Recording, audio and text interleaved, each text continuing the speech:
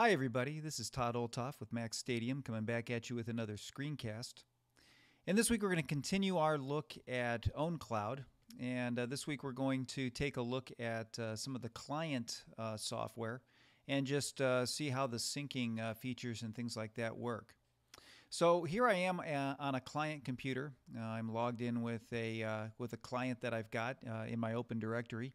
And so I've got all these different settings here. Some of the things that I showed you last week. We have various files and things that we uploaded sitting right here. So I've put those in there. And we've got music, context, calendar, all of those things set up. So the first thing we need to do is, if we want to sync these files, I've got to set up the sync client first. And so in order to do that, you want to come over here. You can get it off online as well, but if you come over here to OwnCloud and just go to Personal, it brings up this screen with a quick link to the desktop app as well as the App Store app for iOS devices. Now the iOS device app costs 99 cents, and I'll show you what that looks like to install that. The desktop app is free. And so you just click on this link here, and basically it takes you to a screen that shows you the various clients. There's a Windows, Mac, and a Linux client, and so we're going to use the Mac client and just download it here. And so you can see it started the download process, and so we're going to come in here and double click on it to open it. And so it's going to verify the image. And then as soon as it loads up here, you can see here we have the application. We just drag it into the applications folder here and let that install. And let me just put this down here. And let's go into the actual applications here and find OwnCloud. You can see it's right here in my applications folder. So I'm going to double click on it to launch it. And let me just put the Finder down here. And we're going to say open. And it's going to launch us into the actual wizard to get us started. Let me just put this down in the background here so you can see the sync client. Okay. So in here we're going to put our server's address, and so whatever the address is of your particular server. Now because of the way that we set it up in Mountain Lion Server, you're going to want to put the HTTPS like this, and then you put in your basically address for your OwnCloud server.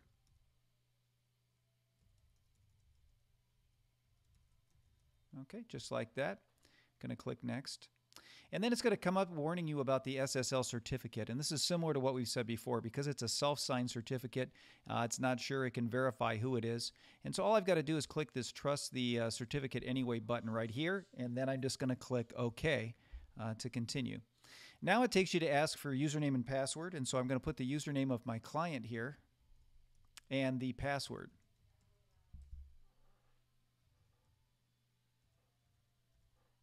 Okay, and then once I've got that in there, click Next.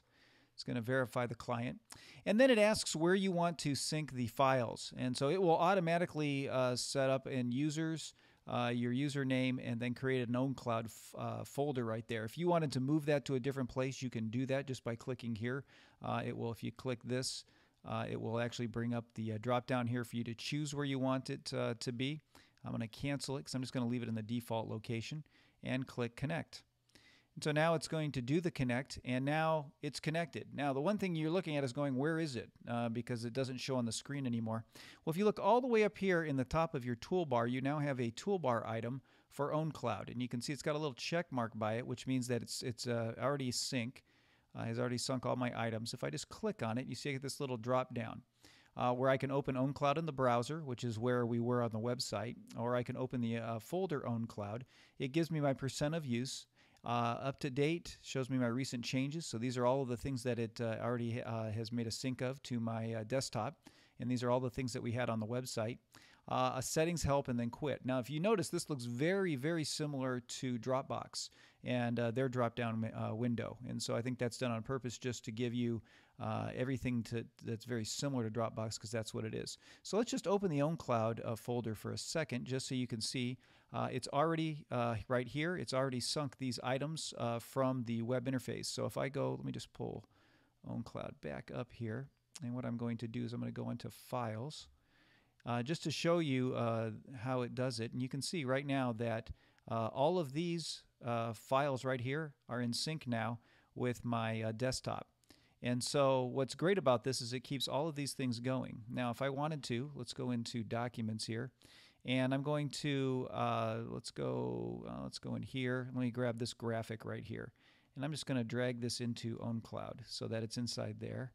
And we should see there's the graphic right there in OwnCloud. So now it's right here. Now it should upload that and keep that in sync on here. So let me just do a refresh just to see if it's done syncing that file up yet. And yeah, there it is. You can see it's put that file right up there. The one that I just added right here is now up in the cloud on my OwnCloud install. Okay, so now that you see how the files are all in sync, let's take a look now at contacts and calendars. So let me just let me put this down for a minute.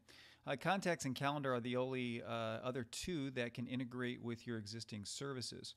So what I'm going to do is I'm going to show you how to set this up so they'll sync. So you want to go into System Preferences. And let me just pop this down so we're just looking at that. You want to go into System Preferences. You go into this Mail, Contacts, and Calendars. And what we're going to do is add another account to this. So the first thing we're going to do is Contacts. So we'll add a CardDAV account right here. We're going to click Create. And then you put in, again, you put in your username, which I'm going to do here, and then your password.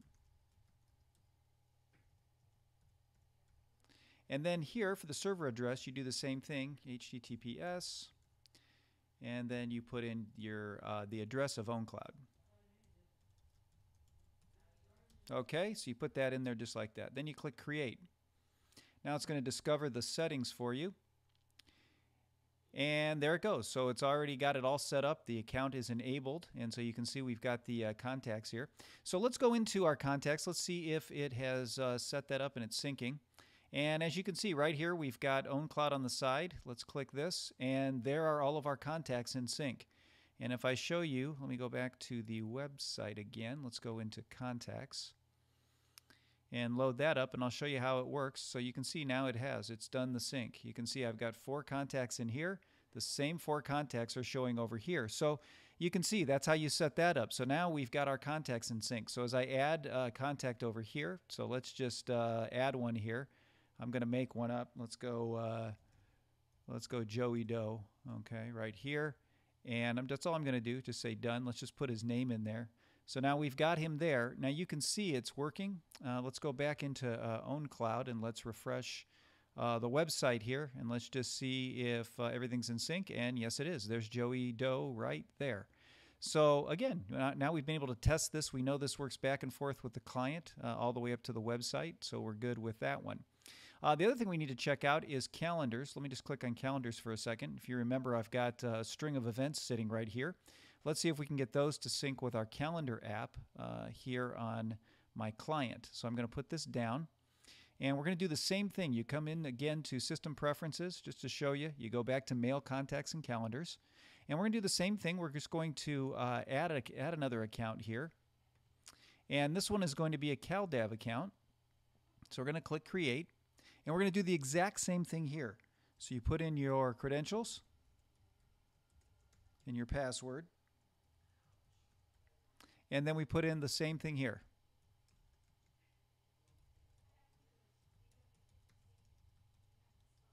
Okay, so I get my OwnCloud instance in there, click Create.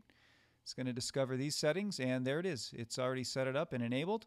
And so again, let's pull up our calendar and let's check to see if it's adding that. And sure enough, here it is. It's added the information right there. You can see there's my my OwnCloud instance, and here are all the events that I've got. And again, comparing it to the web here, you can see there's all of our events. We've got Go to Store, Meeting with Bill, and Go to Work, all lined up right there on my calendar.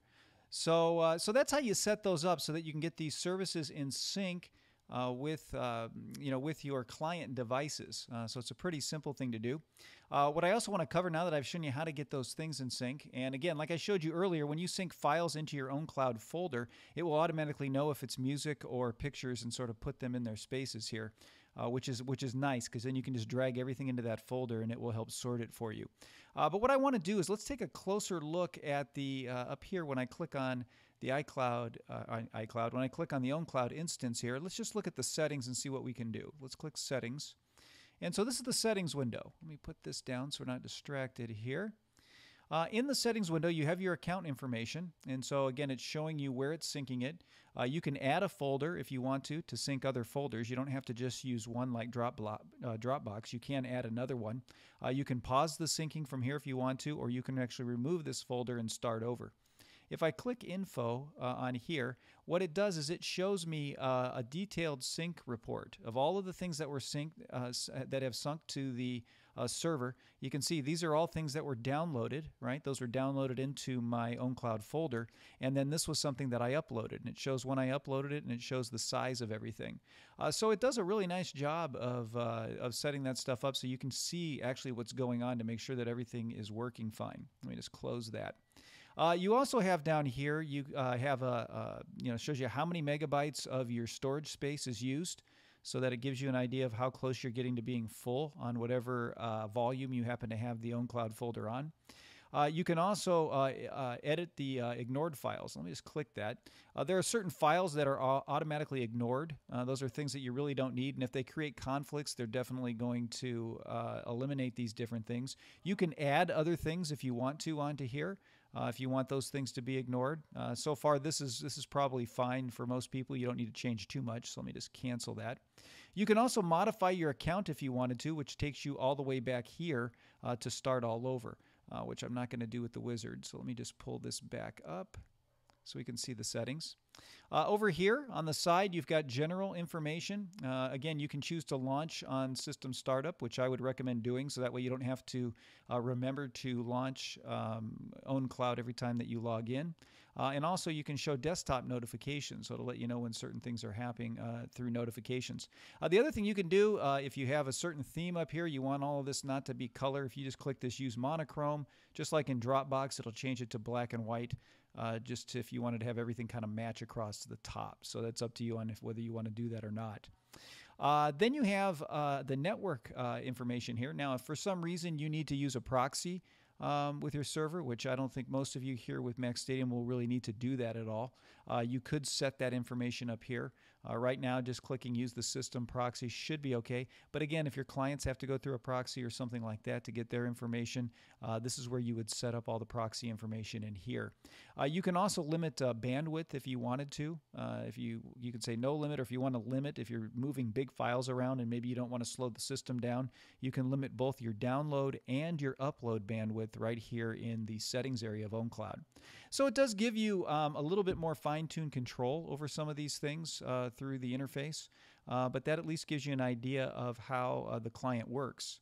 So hopefully that shows you how the desktop client works on a Mac. It helps you get everything set up so that your Macs are syncing with your OwnCloud server. There's also an iOS version of Sync that we'll take a look at as well. But that's all I have for you this week. I'll be back at you next week with another screencast to help you learn how to do more things with your Mac in a hosted environment.